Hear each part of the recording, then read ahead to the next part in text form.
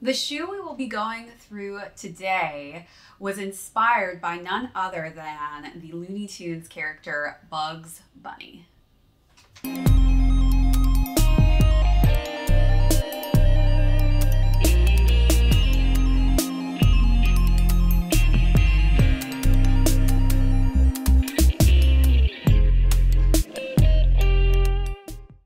Hey everyone, welcome back to my channel ShadeTV. My name is Marissa Hill. If you haven't already, don't forget to hit that subscribe button, as well as give this video a thumbs up at the end if you enjoyed it. And don't forget to hit that notification so we can alert you as soon as we have a new and upcoming video, as well as feel free to leave a comment at the end, guys. We love your comments.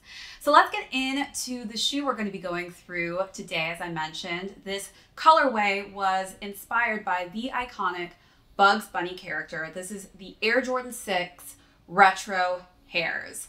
And I am so excited to go through this colorway because it's definitely a new colorway that I'm adding to my shoe collection that I have not seen before. And I just think that they did a great job with this. So let's get to it.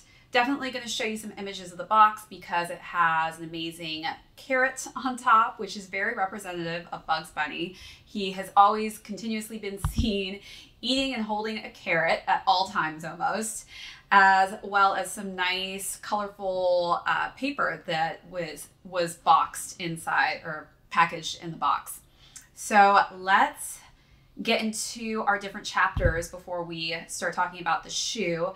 As I mentioned to you new viewers out there, my videos are set up in chapter selection, so you can go through and choose which chapter you want to see, but I do highly recommend watching this video from start to finish. So first up, we're going to go through and discuss this specific silhouette.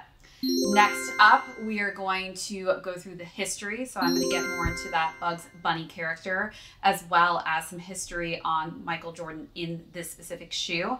Then we're going to get into sizing. For those of you who do not know, this did launch in family sizing. And then we're going to follow that up with a nice styling section so you guys can see how these shoes really pop outside in a more lifestyle setting.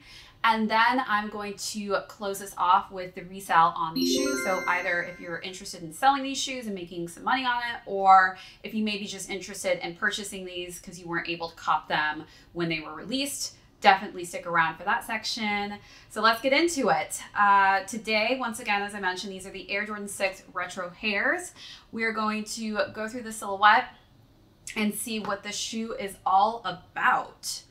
So this specific silhouette is definitely known for infrared, and I'm definitely seeing nice hints of that infrared here on the portion of the bottom of the sole here. We've got some stuff on it. These are brand new, but they're already slightly dirty. And we've got this nice white foam midsole going on here, and the infrared wrapping around that nice air bubble that we can see through. And then we've got some beautiful overlays going on here. This is very representative of Bugs Bunny's body. So he's gray and white, and I think they did a great job with having this suede underlay of light gray, which matches him perfectly. And then we've got this nice kind of white leather that's on top of the underlays of the gray. So we've got some nice overlays of white leather going and mixing in to match and mimic Bugs Bunny's character. And then now we've got this nice lace lock. As I mentioned before, the Jordan 5 silhouette was the first Jordan to have a lace lock system. Looks like Tinker continued with that same lace lock system on the 6th. And what I love about this lace lock, if you can see, it actually mimics the coloring of a carrot. And that works perfect with Bugs Bunny's character. So we've got this nice orange with the Jumpman logo on the front, which is red. And then we've got a nice green for that push button on top of that pull tab.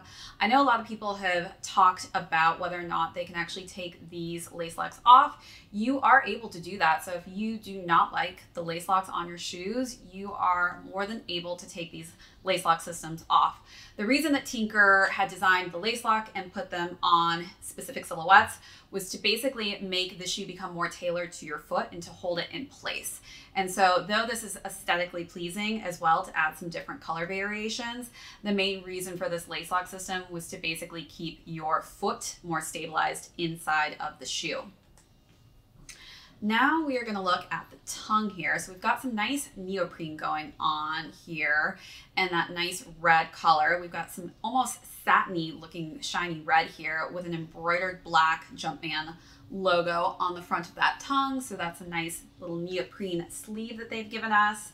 Now that I'm looking up at the top of the tongue, we can see that this is actually a rubberized tongue with two little holes here on the front of that tongue.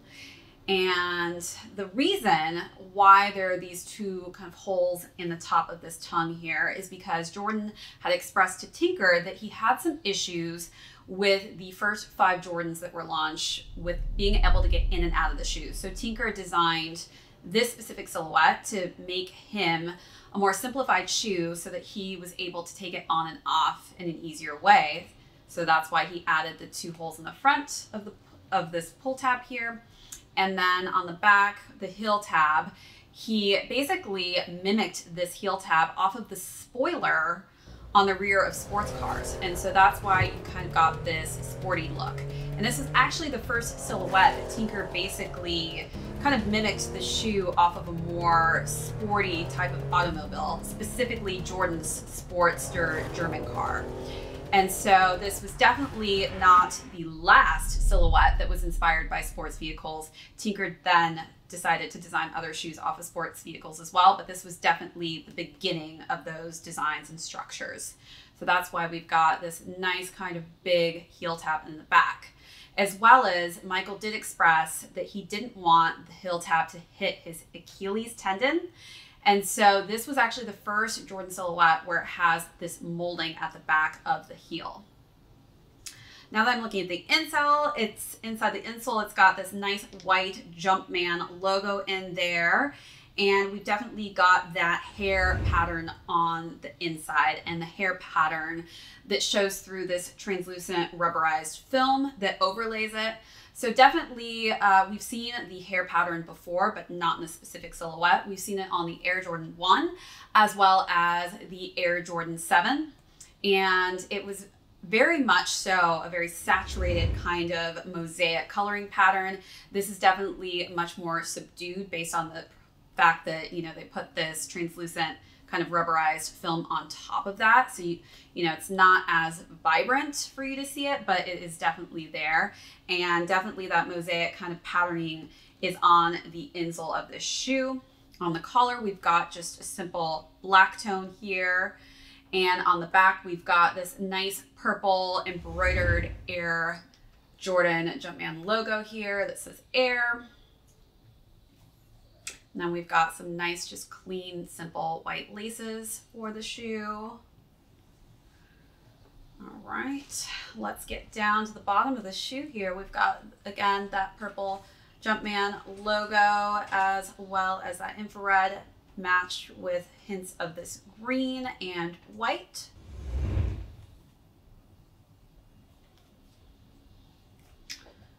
Definitely a very colorful shoe that I think they did a great job with, you know, just really making this a bunny-like type of shoe. With this lace lock, I just want to go back because there's actually a snap closure on here to hold that in place on this specific shoe, which is quite interesting. So that'll lock the lace lock system in place, as well as there are a lot of perforated paneling on both the medial and lateral side of the shoe.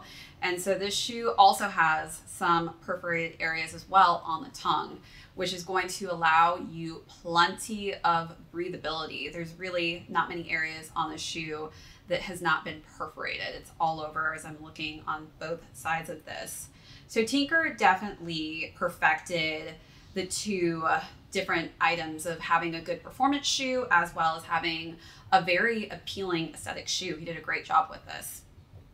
So definitely a shoe that can be worn on and off the court. Great job. That was the portion of the unboxing. So now we're going to move on and get into some history on the shoe. All right, let's get into the history portion of the video. So As I mentioned earlier, Bugs Bunny played a huge role in Jordan history. And so going back, this specific Hare colorway was actually on a pair of Air Jordan 7s that Bugs Bunny was seen putting on in a commercial that he was on with Jordan. And it kind of just paved this way for the dynamic duo to kind of team up and become very present within the Jordan brand. What's all the racket? What's up? I was only kidding. Gruesome, ain't it? Oh, this means war.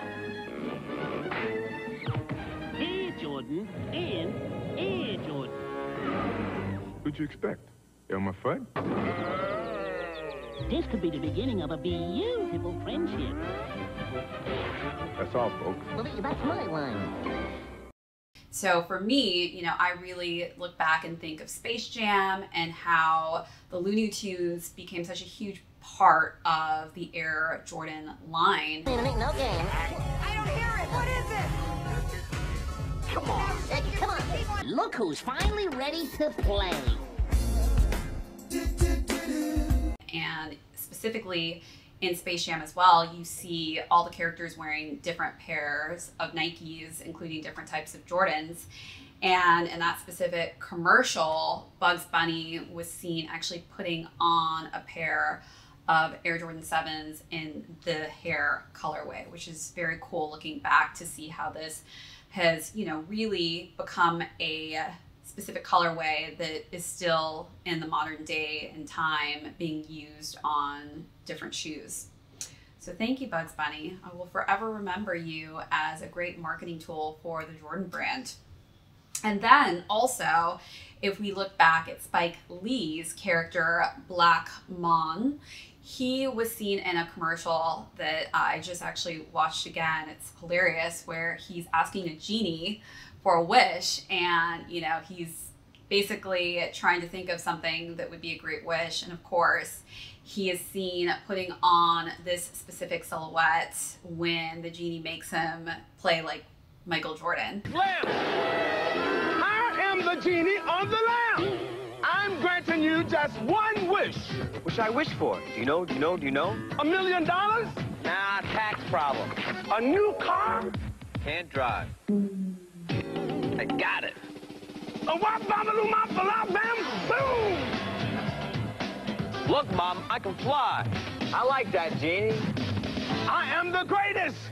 And so this specific shoe is very iconic. And the reason that it is so iconic is because of all the different goals and milestones that Jordan hit while he was wearing this specific shoe.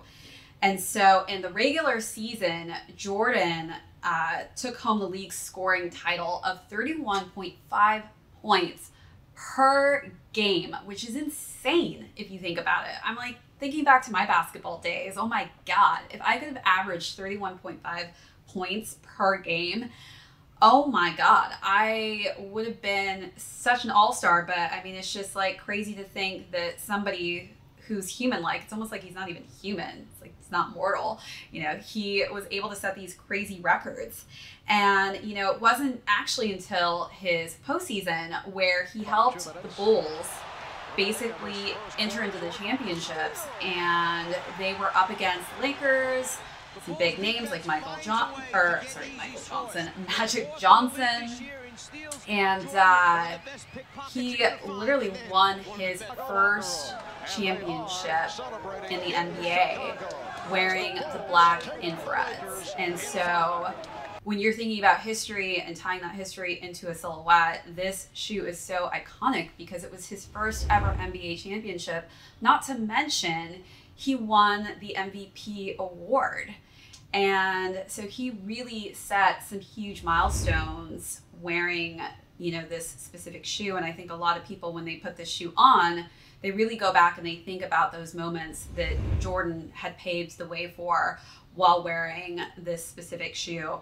And also back then, there were 5 different colorways that had been released. And we saw obviously the 2 white and black infrareds, which were most well known. as well as the carmine, that was also pretty popular. And then we also saw it in a maroon colorway as well as a blue colorway, which were less popular, but those were kind of the OG colors. And now we're starting to see, you know, this transition into a lot more diverse colors, as we see here with the hares. And as far as, you know, the history of this shoe, Tinker and Nike kind of met together after creating this shoe and decided after the specific 6 was created that they were no longer going to use the Nike Air logo on the back. So they started adding the Jumpman logo to newer silhouettes. And that's why we're also seeing the Jumpman logo on this as opposed to the Nike Air logo, and that was because they wanted to distinguish it as a different entity from the Nike basketball line. So they wanted to have the Jordan line, and then they wanted to separate that into the Nike basketball lines. So that was actually the last time we had seen this air bubble where you could actually see the air unit on a shoe. We didn't see this again till the Air Jordan 16, and that was because the air bubble unit that was visible was also seen on some other Nike silhouettes, and they wanted to differentiate the two, which is quite interesting. And then as well as this is the high top version in the silhouette, but in 2002, quite some time later after this silhouette was created, they created a low top in this specific silhouette.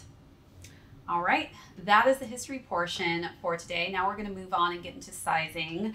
This specific silhouette was launched in family sizing, which is awesome because you can get this shoe for the entire family if you want. And for me specifically, I got my sizing in a 7.5, but I also ordered it in a size 8 because I was unsure of how the shoe was going to fit.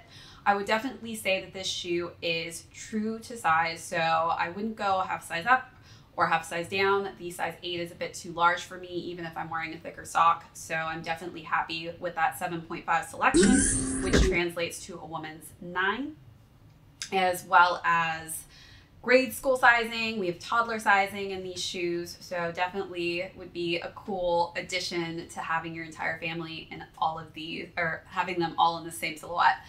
But other than that, I would say, you know, definitely thanks to Tinker for creating all of these different pull tabs on the shoe, because it definitely helps with getting your foot in and out of it very well. Okay, so that's for the sizing portion. We're now going to move into the styling section.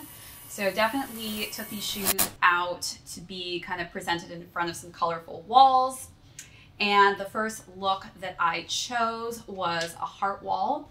And the reason I kind of chose some very graphic backgrounds is because I feel like the hares, definitely with their mosaic kind of intricate patterns that they have, really pop when they're around bold colors. And so I paired that with a Topshop leopard print dress. I think these shoes are just very loud, but also slightly subdued. So definitely you're able to mix and match them, I feel like, with lots of different prints. And I think leopard print just really worked well with this specific colorway. I mean, definitely allowed these shoes to kind of have, you know, their own specific subdued look to kind of give my outfit more of a louder kind of voice. But the white and the grays are just a pretty neutral colorway that really, I think, went well. And I also just think that reds go really well with specific leopard cheetah prints too. So that was the first look. Next up, we did a second look with a Nirvana t-shirt, and I paired that with some Alexander Wang, just kind of boxy, oversized denim pants in a lighter shade. I feel like these are very kind of retro in their colorway, and so that's kind of why I decided to go with a lighter toned denim. But I definitely think no matter what style of denim, even if it's a skinny fit or you have just a cropped fit, these shoes are definitely going to work well with any type of silhouette as far as jeans go. And so the t-shirt as well, I just chose a basic white and black t-shirt. As I see on the shoe, you know, you've got some nice white and blacks that really mimic that t-shirt colorway that I went with. And altogether, it was just a very casual lifestyle look. And I shot that in front of a very vibrant wall just to kind of show you how these colors do come off when you have a pop of color behind you. And the last look was more of an athletic look that I chose. So those are some basic black yoga pants that I got from Victoria's Secret, and they're kind of a little modern with a little translucent see-through pattern blocking on the sides of them. And I just paired that with a black tank top because, as you guys know, I love black and am always seen in black. I only work in black and sometimes very, very dark gray. And so I just think, you know, an all black outfit is definitely going to pair very well with these sneakers. And this is also an athletic shoe, obviously, so it's meant for the court, but not meaning that you can only wear it on the court. These are definitely have been seen in a more lifestyle setting. So that's why I gave you that athletic kind of style for the last look. All right, that was for the styling portion. Now we're going to close that out with the resale on these shoes. So whether or not you're trying to resell this and make some money off of this, or whether or not you were unable to cop the shoe and you're just looking to buy it on the resale market, this section is for you. So the shoes originally back in '91 actually retailed at $125.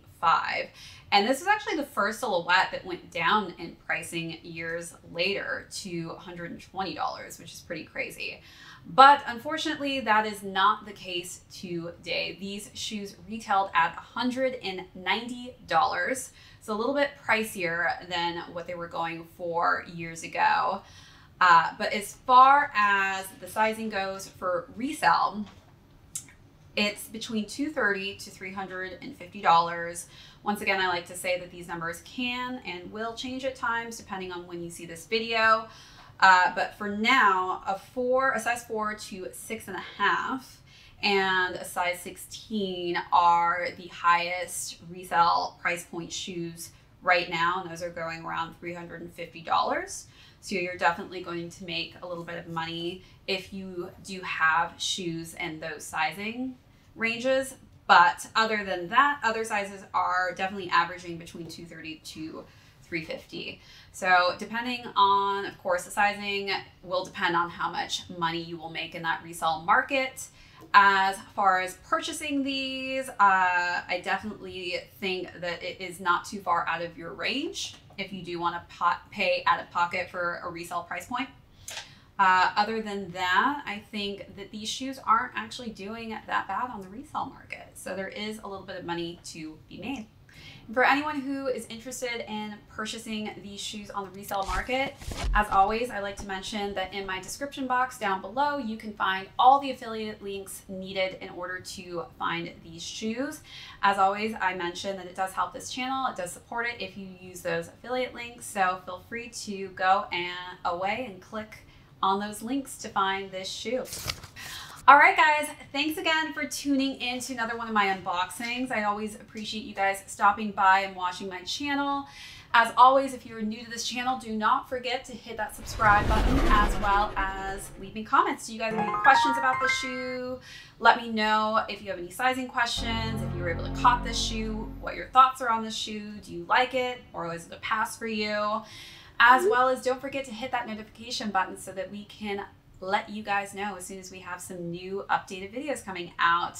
So until next time, everyone, we will see you then.